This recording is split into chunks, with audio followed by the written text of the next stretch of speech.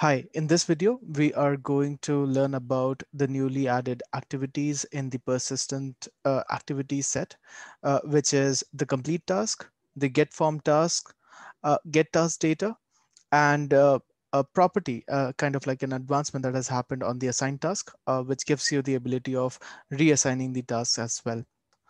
So to get the activities package in the first place, we are going to click on the manage packages, go to the official feed and search for the persistent activity packages. And you will get the latest version from here itself. Right. Once you install the latest version, you can simply click on save. Activity package will get available for you to use in the activities pane. So once the activity is installed in the activities pane under long running workflow, you will get the activities, and within the task, you will get the newly added activities, which is the complete task, the get form task, the get task data, the forward task, and obviously there is an improvement on the assigned task as well. And we are going to look at all of these by taking an example use case. And for this particular example use case, we are going to look at the workflow that we had of travel expense approval, wherein the confirmation task was created for the user. Once confirmed by the travel manager, it goes to an external system to be approved by the direct manager, and then once the direct manager approves, it comes back to the user for their feedback.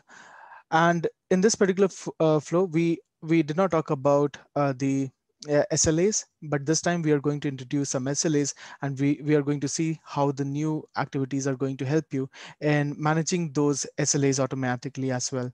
So let's imagine that once the validation task is created, the time given to the user to complete this validation task is 2 days, and beyond which it has to be escalated to the new escalation manager, whoever is handling this particular task. So this needs to be taken care of. Similarly, let's imagine that once the external task is created, the time given for this particular task to be taken action on is 2 days. And if no action has been detected for over 2 days, the task should autocomplete. And this is also something that we are going to take care of when we are designing the workflow. And the last one, in the feedback task, if the user does not take action for 2 days again, so we are going to keep the SLA consistently 2 days, just for the sake of simplicity and uniformity for all the levels. Uh, so if the user does not take any action for 2 days, we are going to forward this task to the escalation manager as well. So we have three scenarios wherein we are going to uh, use the newly created activities. First, to reassign the activities. Uh, if no action has been taken on the validation task, to autocomplete the external task if no action has been taken on the external task, and also to forward the task if no action has been taken on the feedback task by the current user. And to build all these things, we are going to provide you a skeletal workflow that is already divided into these three specific workflows. First is the reassign task, the second is the autocomplete task, and third is the forward of the form task, the feedback task. So we'll start with the reassignment of the task, and in here you are going to have a few of the things already done for you. Let me walk you through that. The first call is done to get the list of all the validation task that has been created so far, and then iteratively we are going to look at each of the tasks, and for each of the tasks we are going to compare the date with the relative date. By the way, the relative date or the reference date for all these workflows have been set 2 days ahead of today's date, so that the SLA breach can be demonstrated in this particular example. So if the SLA breach is detected, which is what the condition suggests here, we are going to reassign that task to the escalation manager, right? Uh, so there is only one thing that we need to do here. We have to just simply drag and drop the assigned task, and we are going to provide the correct inputs to this. I have uh, I have the task user assignment prepared here, and that is what I have to pass here as well.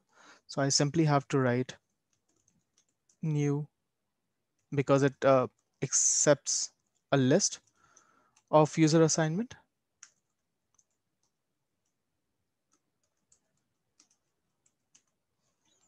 and then from, and in that form I have to mention the task user assignment that I have.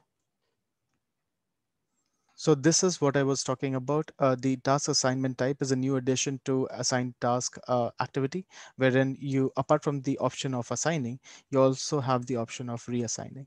And just by doing that, you will be reassigning this particular task according to the task user assignment that you have set in here, right? Just like that, you will be able to take care of reassignment of the task, specifically the validation task that is getting created. Um, Now let's work on auto completion of the external task. Again, here you will get some work already done for you. The major heavy lifting has been done apart from the newly introduced activities. So let me walk you through the workflow first.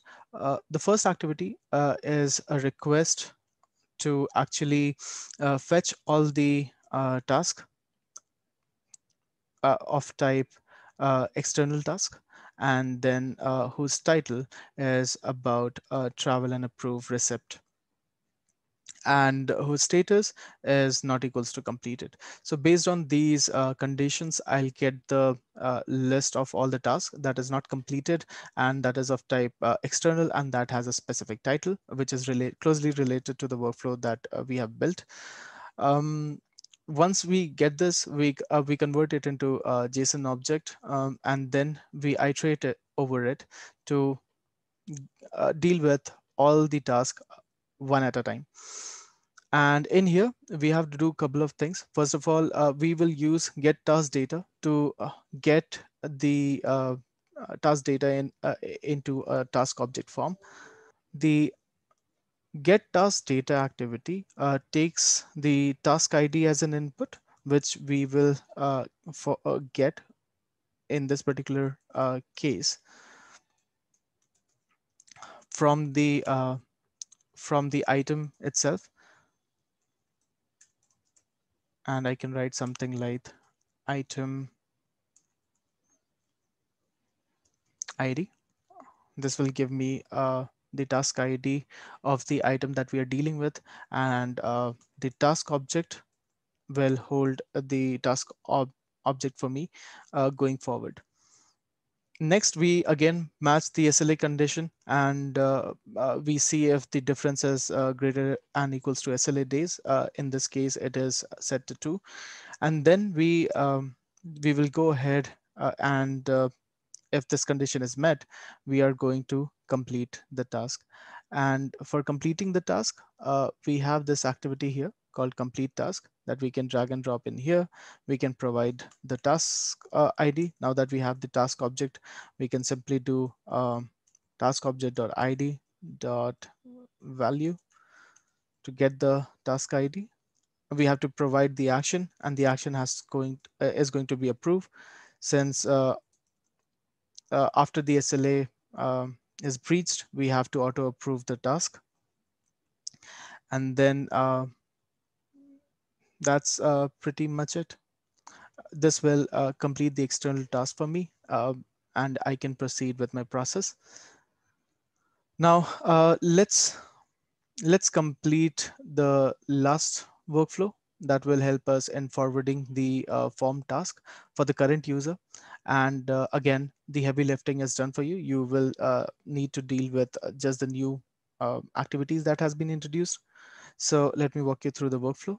The first activity is an HTTP request to the orchestrator to get the information for the current user, and using that current user, we are going to uh, pass the current user information when we are filtering the form task, because we can only forward the task that has been assigned to the current user, um, and not the task that is in somebody else's bucket.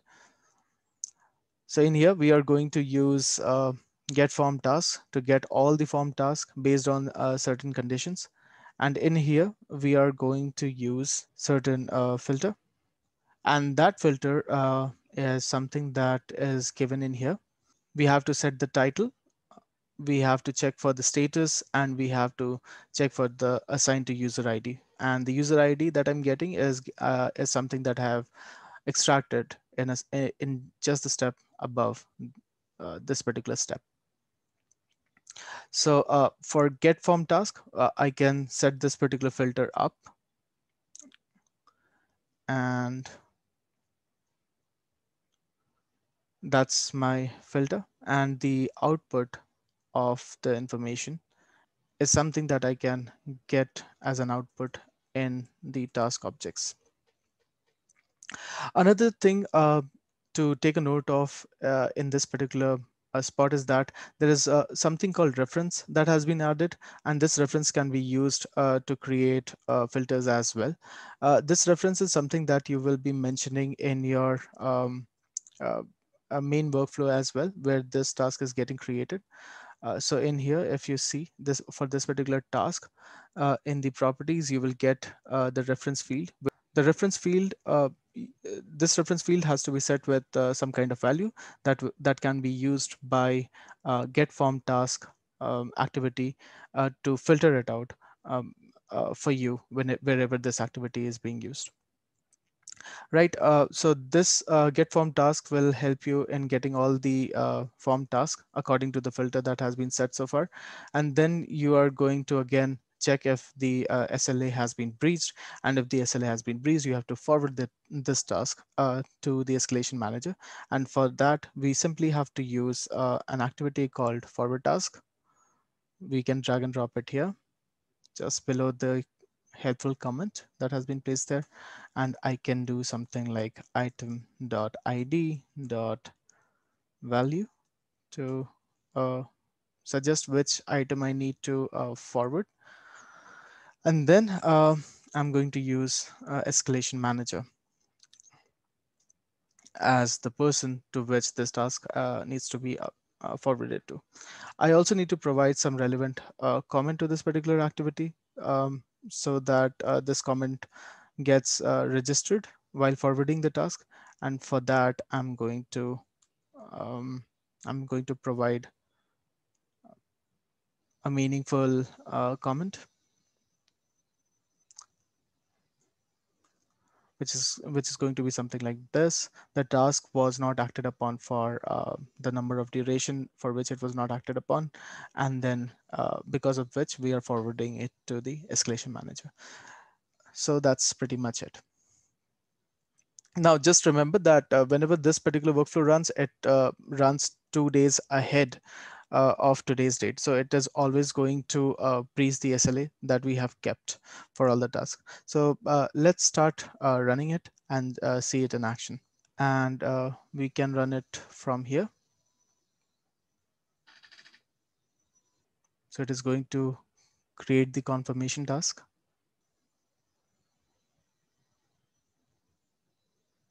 And it has now created the a validation task, and it has gone into the wait state.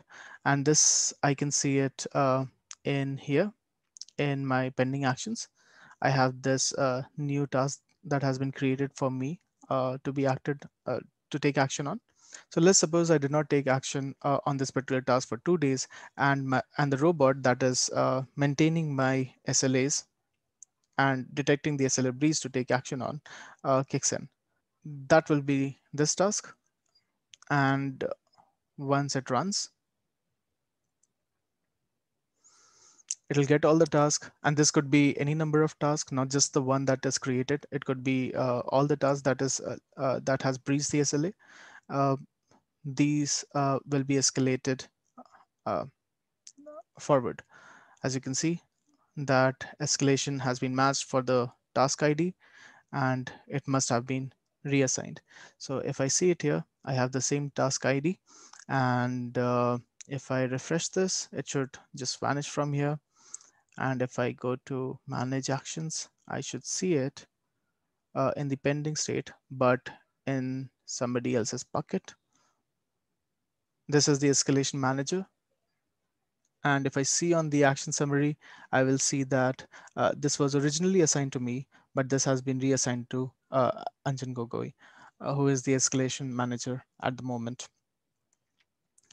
So once this is handled by the escalation manager, right now I don't have access to that ID, so I'll simply go back and reassign it to myself. But let's suppose that this was assigned to Anjan Gogoi and he takes action on it.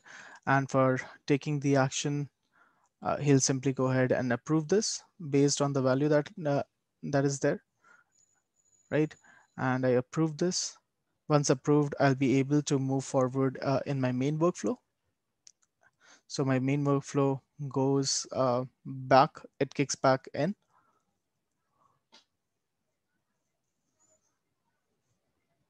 And it creates the external task and waits for it. Again, imagine that nobody took action on the external task as well. And the external task has breached the SLA, that is 2 days has gone by without any action. It and then the robot that is managing the SLAs kicks in, and the autocomplete process starts to run. And this autocomplete task is going to take all the external task that has been waiting for more than 2 days and will complete the task. So once this task is completed, let's check it on the panel as well. If I refresh this, this should just move to the completed state. There it is. So once completed, our main workflow will resume.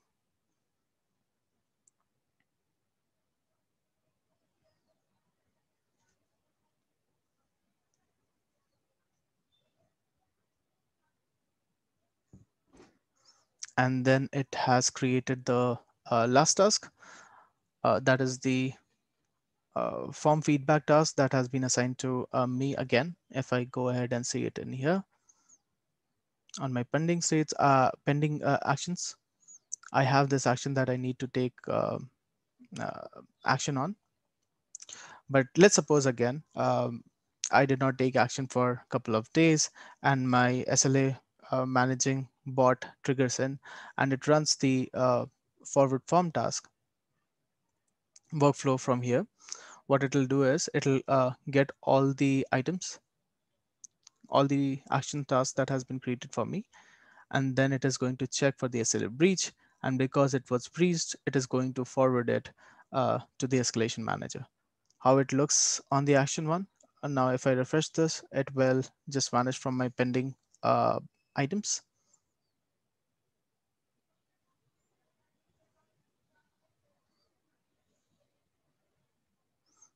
And if I go to manage actions, it is going to be assigned to the escalation manager. And if I see on the action summary, the comment that I provided will be visible in here as well. The task was not acted upon for 2 days, forwarding it to the escalation manager. And that's it. That's how you can manage the SLAs from the robots using the new activity set as well. Just for a quick recap, what we saw is a collection of new activities that has been added to the persistent activity set, namely the complete task, the forward task, the get form task, and get task data. We saw the newly added parameter to assign task, wherein we get the capability of reassigning the task from one user to the other, and using which we created a workflow that is managing auto managing the SLAs for one of the processes that has been created for Action Center. Thank you for watching.